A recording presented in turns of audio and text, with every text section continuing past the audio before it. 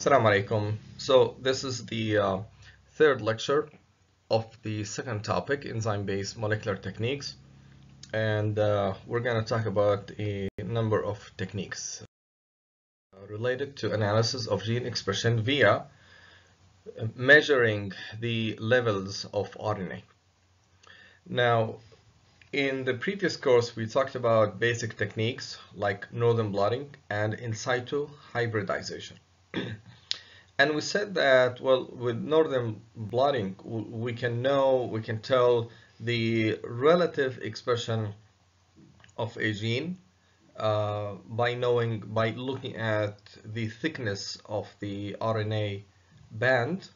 If you remember that, we can also know the size of the messenger RNA as well. Okay. Now with in situ hybridization, we can tell again relatively the expression of a certain gene by staining RNA molecules and in a tissue section, and we can also know the location of where this expression takes place, that is in what cells in a tissue section. Now right now we'll talk about three techniques, and these three techniques, one of them, two of them are advanced, and one of them is really advanced. It's the latest, you can say. It all starts by making complementary DNA or cDNA from a messenger RNA. So the idea here, if you remember again, that the messenger RNA is modified by adding a poly A tail. So what we can do is we can convert it to DNA, and we call it complementary DNA, using a primer, an oligodeoxy-T, okay, and let's see, an oligodeoxy-T, and this oligodeoxy-T would bind to the poly A tail, and then the reverse transcriptase would make the first strand of DNA, using the messenger RNA as a template. Then the reverse transcriptase as well, what it does is that it degrades the messenger RNA, and it synthesizes the second strand, so it goes backward again. Now we have double-stranded DNA. Now notice something that is really important here. The ratio between messenger RNA and its cDNA is 1:1. In other words, if there are 10 copies of messenger RNA in a cell, you make 10 copies of cDNA in the test tube, okay? If there are 100 copies of messenger RNA, you have 100 copies of complementary DNA, cDNA. If you have 1,000, you have 1,000 as well, okay? So the ratio is 1:1.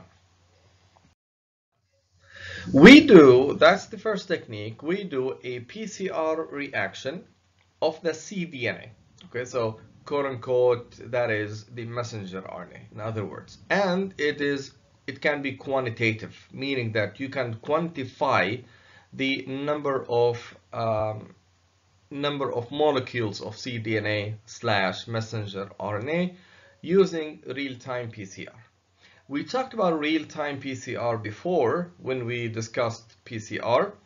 And I said that one of the basic techniques is using Sybr green, okay? And Sybr green, as I said, it's a chemical, a small chemical that binds to double-stranded DNA, and when it binds to double-stranded DNA, it fluoresces.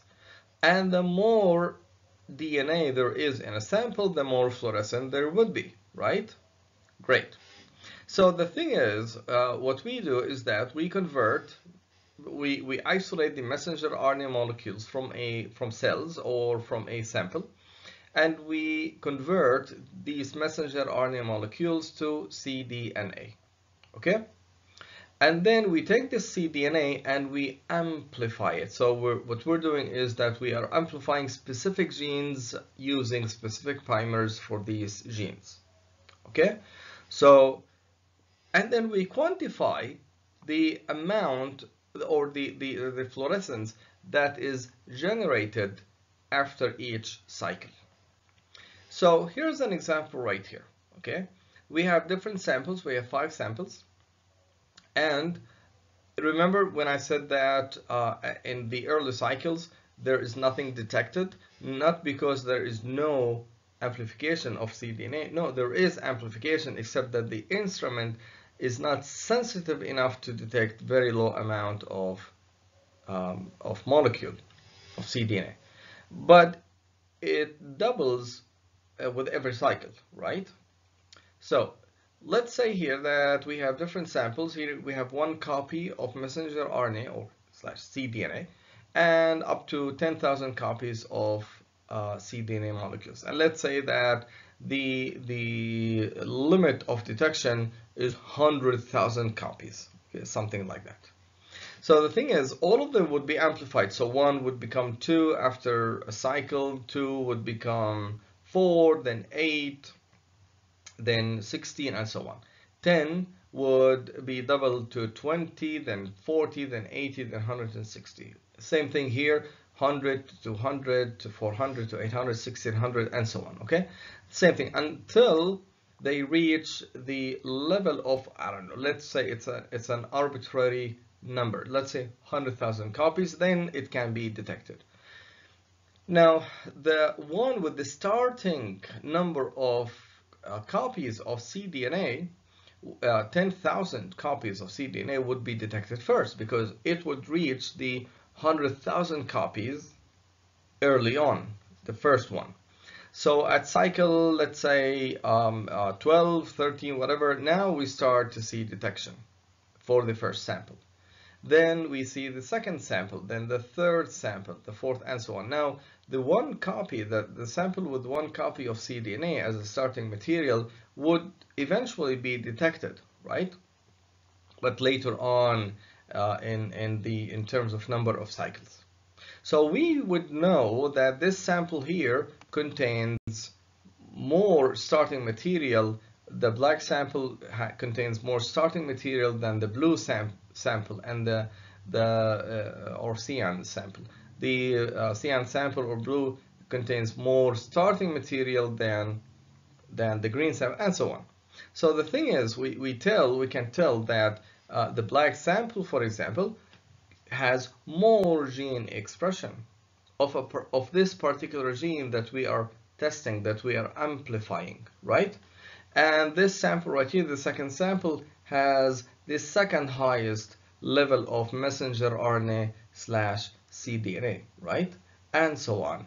So we can quantify exactly the number of copies, or we can at least know relatively which sample has more messenger RNA molecules as starting material than other samples, and so on, right?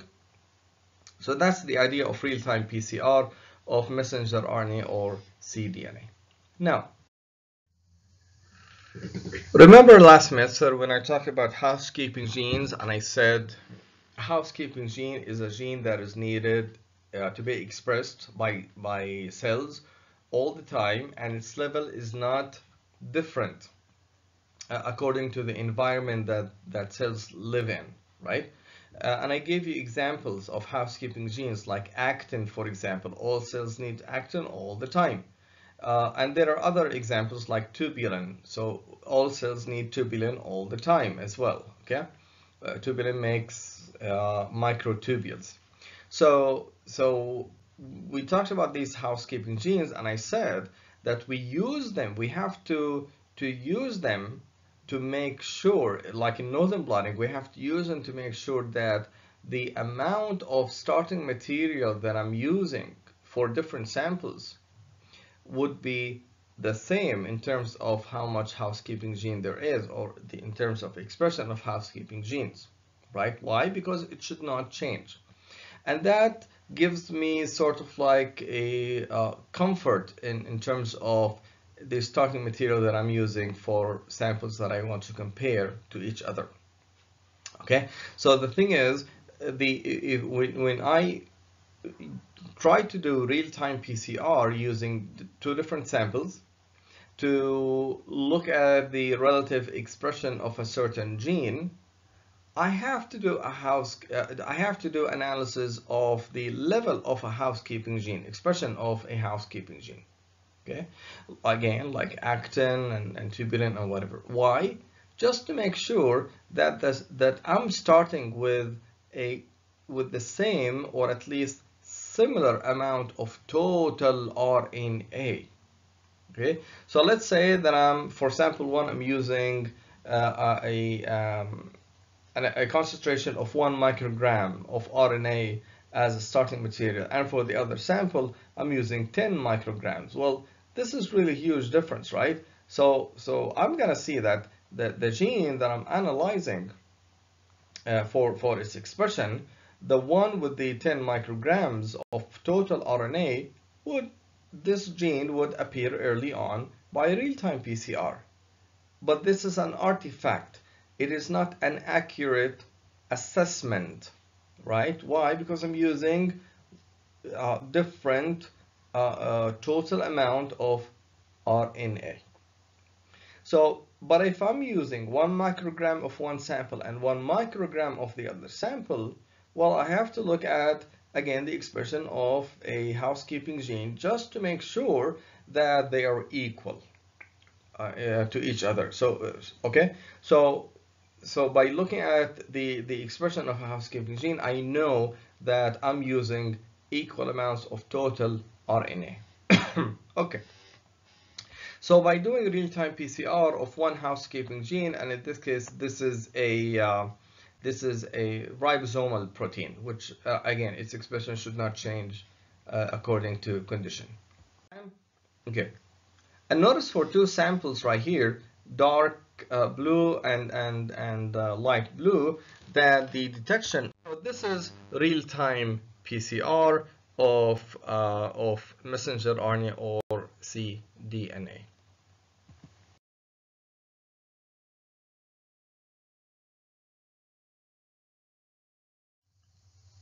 Okay, now, so there are different technologies, and it all started with an analysis of DNA and analysis of the genome. So the word genome means the total collection of DNA in a cell, the whole genome. I'm looking at everything, okay? But all cells have really the same DNA, right? And same genes as well. So by looking at what genes are important for what cells, we have to look at the messenger RNA. Another name for messenger RNA is transcript. So a messenger RNA is a transcript, okay? So scientists who came up with the term genome, and they came up with the science known as genomics. So scientists who started to study transcripts or messenger RNA molecules said, you know what? You have genome, we have transcriptome. So they started a new term, and it's known as transcriptome. And the whole science is known as transcriptomics. Okay? Now, like genomics. Now, by the way, protein biochemists said, you know what? What's really important is the protein itself. Okay, so not RNA, because it doesn't mean that you have 10 RNA molecules that you have 10 proteins, let's say. Okay, so they said, and besides, proteins are the ones that do the function for cells, not RNA, not DNA. So they came up with a new science known as proteomics, which basically analyzes the total collection of proteins in a cell. Now, other biochemists said, you know what? What's really important is the metabolites, that is the products of enzymatic reactions. So they came up with a science known as metabolomics. Anyhow, so it's a long story. So the whole idea basically is that I want to focus on is transcriptomics. Okay, so the idea is now, instead of studying, so genomics is basically studying the whole DNA, okay, not a single gene, but I'm studying all genes at the same time. So with transcriptomics as a science, it's basically studying all messenger RNA molecules, not only a single messenger RNA molecule. Okay, so this is how powerful technology is. Same thing with proteomics, is studying all proteins at the same time, and so on. So how can we study the expression of all genes at the same time? So here what I'm going to do is talk about two technologies. Um, so the technology, you can read it on your own. So the technology is known as a DNA microarray. What does array mean? Array means like a sequence of something, whatever that thing is. مصفوفة. Okay, بالعربي مصفوفة. So a microarray, a DNA microarray, is basically a مصفوفة of DNA molecules. Okay, and it's really small. This microarray is really, really small, and this is how it looks like. Right here is how it looks like. So this is, it's called a chip as well. Okay, so the idea is that this here, this square right here, contains in fact thousands of spots that look like this. So if you look at a single section, you have an array right here of what? Of spots. Each spot contains a probe for a certain gene. Okay, and actually there are different molecules of probes, or different probe molecules per spot of one particular gene. So right here, for example, you have a probe that is specific for actin, let's say. Next to it you have another cluster, another spot that contains a cluster of probe molecules for gene X. The one next to it is another gene, and a third gene, and so on. So how many genes do we have? We have about, again, 20,500 genes so far. That's what we know of. So we can have actually probes for all 20,000 genes right here, arrayed on this little chip right here. Amazing, huh? And this is what we do. And the probe, by the way, is not labeled, okay? In this case, it's not labeled. But this is what we do. This is one DNA microarray. But in this case, we're using radioactivity, which we don't use anymore, okay? But I hope that you will get the idea. The thing is that for each spot contains probes for a certain gene. Now we isolate all messenger RNA molecules, okay? Then we convert these messenger RNA molecules to complementary DNA, and we label these cDNA molecules. Okay, so all cDNA molecules are labeled. So for one particular gene, if I have 100 messenger RNA molecules, I'm going to have 100 cDNA molecules. If I have 1,000, then mRNA molecules of another gene, I'm going to have 1,000 cDNA molecules of that gene.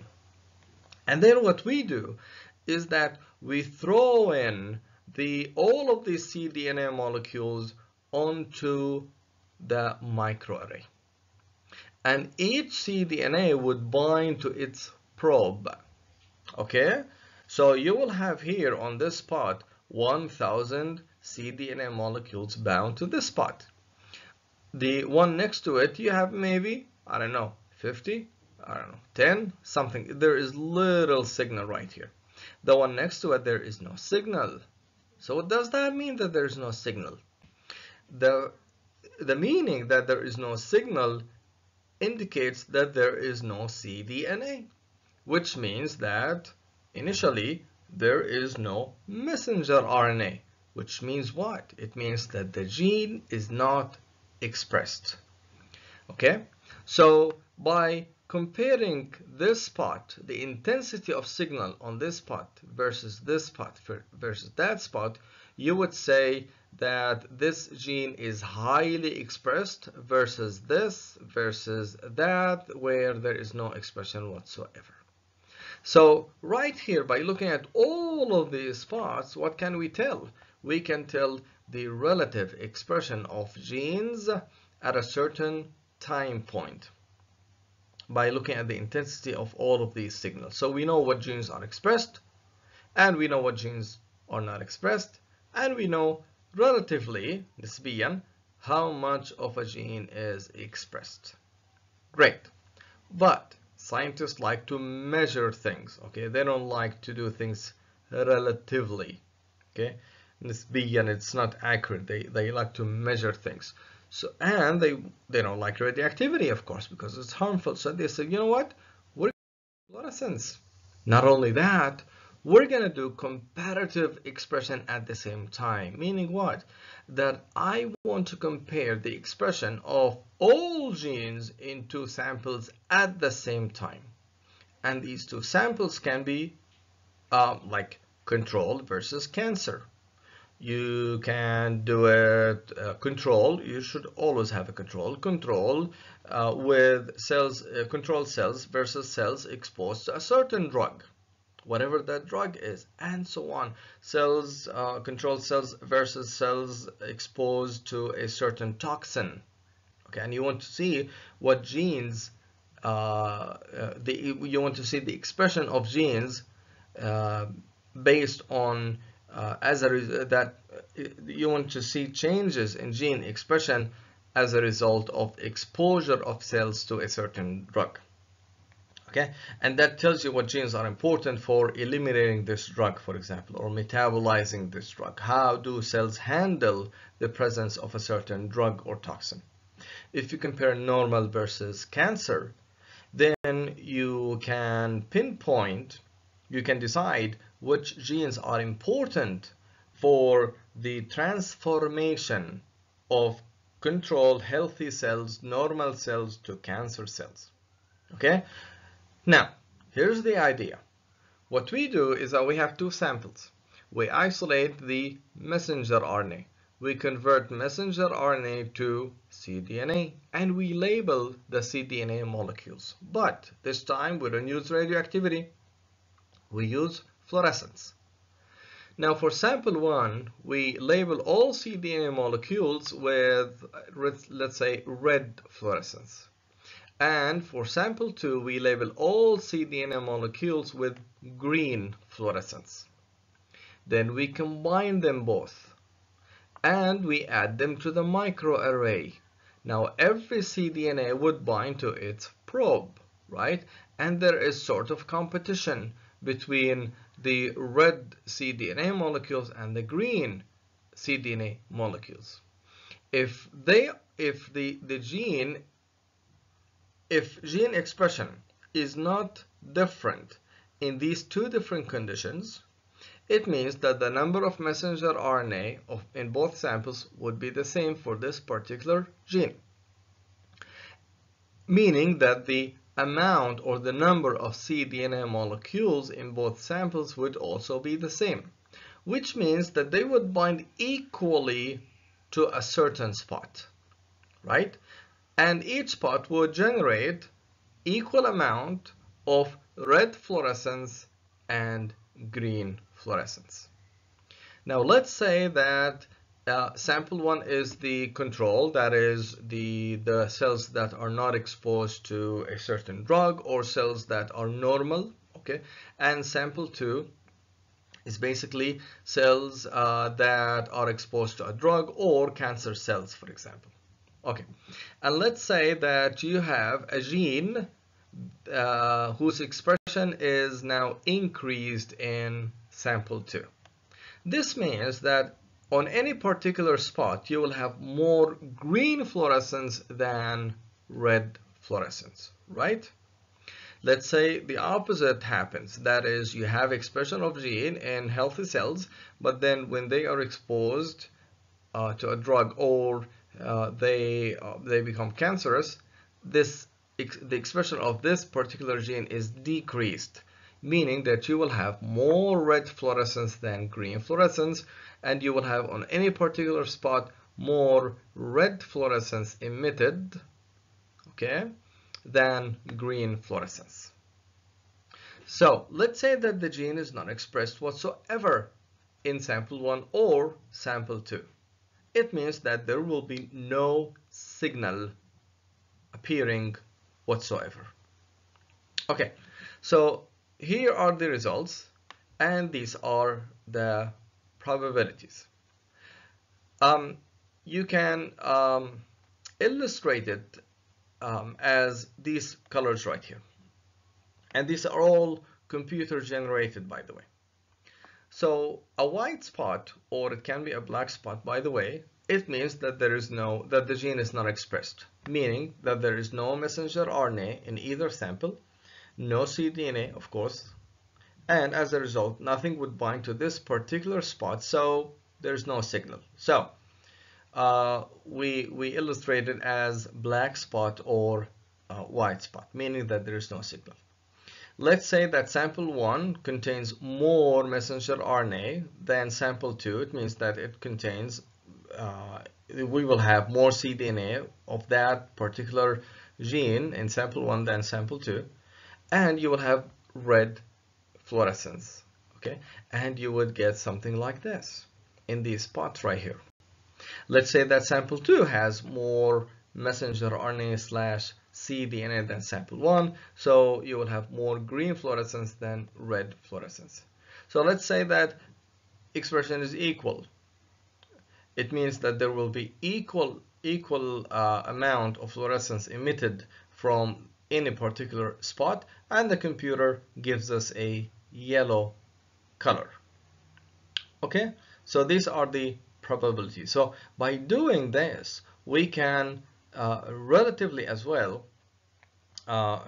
see the changes in expression of all genes at the same time, which is quite amazing, right?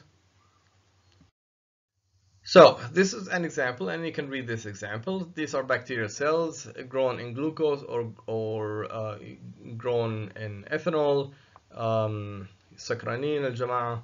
So this is what we do. We isolate the messenger RNA, we convert it to cDNA, we mix them, we add them to the array, and these are the probabilities, and you would get something like this. Okay, so you can read this again on your own. The trick here is not only doing the experiment itself, it's rather the bioinformatics, that is the analysis of results. No person would be able to look at all expression of all 20,000 genes and looking at all of these spots and analyzing these spots. So it's all computer generated. And the computer not only can do 2 samples, no, it can do hundreds and thousands of samples. Okay, so we have a lot of data points. Now, here what computers do as well is that they cluster samples together. That is, what they do is, let's say for cancer, okay, so cancer is a good example. Let's say that we have three patients with liver cancer. Okay, now it does not mean that all these liver cancers are exactly the same. They are different. Okay, they may contain different mutations. They behave differently. One liver cancer may respond to treatment and another would not respond. Why? Well, we don't know, but now we do know, because gene expression determines that. Okay, so one cancer would be more aggressive than the other, even though both are liver cancers. Again, why? Because their molecular profile, and this is the word, because their molecular profile is different. Okay, and that's what determines the behavior of cancer cells, or the behavior in cells of cells in general. Okay, so what computers do is that they group diseases that look similar histologically or by name into different groups according to their molecular profile. Okay, so this is what can be done for 3 samples. This sample 1, sample 2, sample 3. Okay, so this is the expression of 9 genes in these 3 samples, and we use the same control, let's say the same normal cells.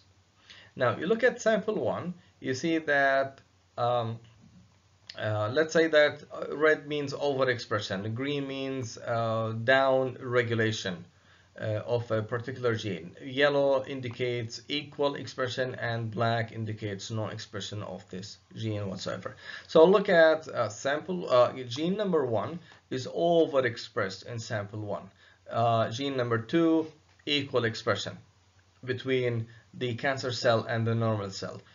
Gene number 3, there is down regulation. There is less expression of this particular gene in cancer versus normal, and so on and so forth.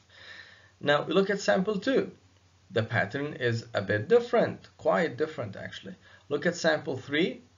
Well, expression is sort of similar to that of sample 1, but there are differences as well. So what the computer does is that it groups all of these data points and it clusters samples. So it tells me that, wait a second, samples 1 and 3 look similar compared to sample 2. And the computer uses these genes, gene 1, 5, 3, 8, 7, 6. Well, how about the other genes? The computer disregards these genes. Why? Like number 9, for example. 9 is not taken. Why? Because the gene is not expressed. Okay? Meaning that it is not informative. It is not expressed in any of these samples, which means that it is not informative, meaning that it does not give us information. So the computer says, you know what, it's not informative, it doesn't give me any information, I'm gonna disregard it. Okay, how about gene number 4? It's not there in the list. Why? Because there's equal expression in samples 1, 2, and 3 between the cancer and the normal cells. Okay, that means that this gene most probably is not important in the process of carcinogenesis, or in the process of transforming cells from normal to cancer. Okay, so the computer said, you know what, it's not really important, so I'm gonna disregard it. So the computer said, wait, let's look at genes, expression of genes 1 and 5. They are overexpressed in samples 1 and 3. And look at genes versus down regulation in cancer versus normal for sample 2. There is no expression for gene number 5 in sample 2. Let's look at 3, 8, and 7. Same expression pattern in samples 1 and 3. Okay, and it's different in sample 2. So it tells me that, wait, it groups 1 and 3 together, saying that the molecular profile of these two genes is quite similar versus number 2. That gives us indication for how we should handle these different cancers, these different patients, what treatment we should give them, how we should follow up with these patients, and so on. Okay, so I'll show you an example right here. This is a real example for breast cancer. All these samples were taken from all of these patients, and these are the relevant, the important genes that are considered. Green is down regulation, red indicates overexpression. Now look at the clustering that the computer does in here. It puts these patients together, and these are the genes that are important. Look at this. For these genes, there's overexpression in these patients versus and down regulation of these genes in the same patients. Look at the pattern for these patients right here. It's the opposite. There is down regulation in cancer for these particular genes, and there is upregulation of these genes in these patients. So the pattern of gene expression is different among these patients.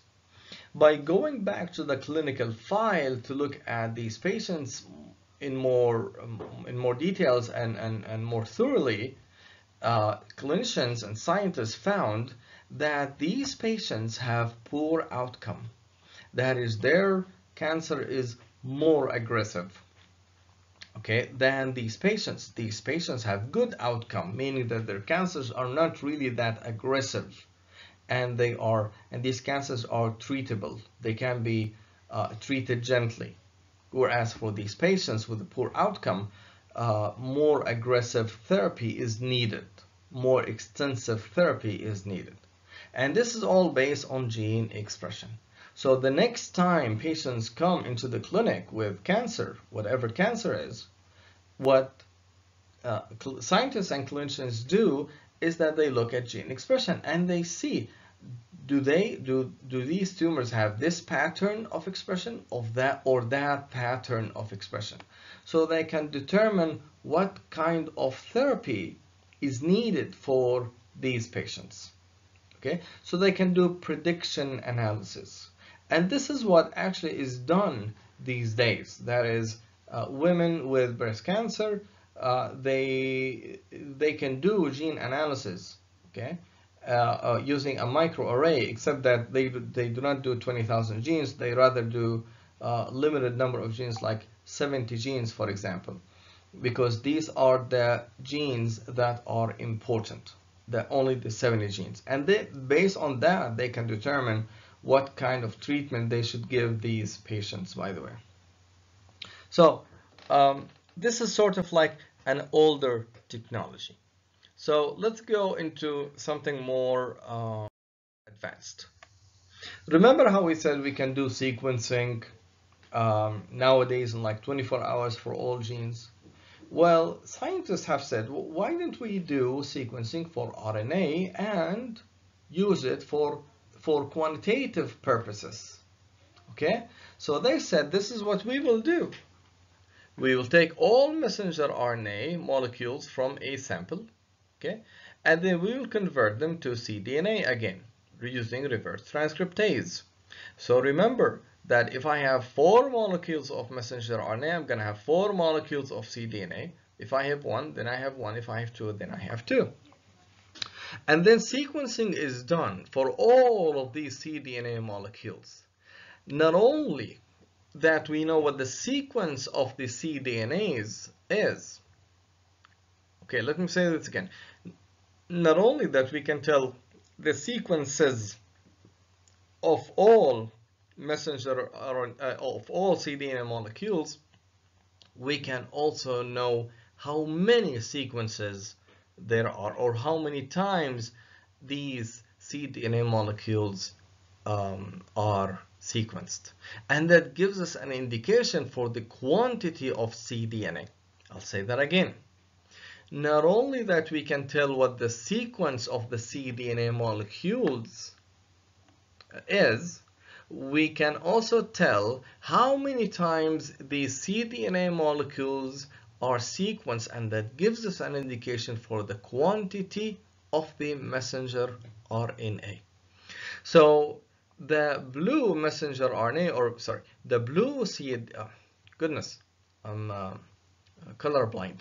The yellow cDNA molecules are sequenced more often than the blue cDNA molecules, which are sequenced more often than the red cDNA molecules. So that tells me that there is more yellow cDNA or yellow messenger RNA than blue, and more blue than red. And that tells me that the gene that expresses the yellow messenger RNA is more active than the blue gene, and the blue gene is more active than the red gene.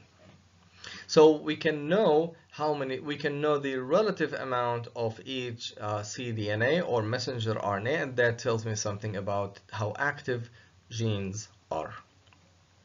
Okay, now, so what's the difference between RNA sequencing and microarrays? Well, with the RNA-seq, that's how we say it, RNA-seq, it can be used to characterize, in addition to knowing the quantities of cDNA, the relative quantities of cDNA or messenger RNA, we can know the sequence as well. Okay, that's important. Why? Because now we can identify novel transcripts. Now remember, with microarrays, I know what the probes are that are placed in every single spot. So I already have knowledge about the sequence of the genes. But with RNA-seq, I'm sequencing everything. The messenger RNA molecules that I know and the others that I don't. And that allows me to identify novel transcripts, novel genes. Okay? And that what was actually done about 6 years ago, when scientists sequenced all RNA molecules, not messenger RNA, all RNA molecules, and when they went back to the database of the Human Genome Project at the DNA sequence, they said, oh my God. So it's not only that 2% of the human genome is important, that is protein coding. 70% of the human genome is actually transcribed, and that was like a bombshell to all scientists. Okay, now what do these RNA molecules do that are transcribed? They don't know. And this is and believe it or not, even enhancers, parts of enhancers and parts of promoters can be transcribed as well. This is something huge, by the way, but forget it that I said that. Okay, so promoters are not transcribed. That's between you and me for exam purposes now. Now we don't know what this means, by the way, and the fact that we cannot even handle 2% of the human genome that is protein coding, and we have now 70% of the human genome that is transcribed. This is huge. I mean, we hardly can handle 2%. How can we handle 70%? And this is why I say that the future of this field, of this exciting field, is in bioinformatics and prediction analysis. Okay, because we cannot handle all of these data. So back to molecular biology. So we can identify novel transcripts. That's one. Number two, we can identify splicing variants. We cannot do that with microarray. We can hardly do that with microarray, but with the RNA-seq, we can identify splicing variants of the same gene. Okay, and we can also profile the expression levels of known transcripts. This is well known. Okay, so microarrays are really limited to in detecting transcripts that corresponding to known genomic sequences. Now this is part of molecular biology and its techniques, and this is what the future is all about.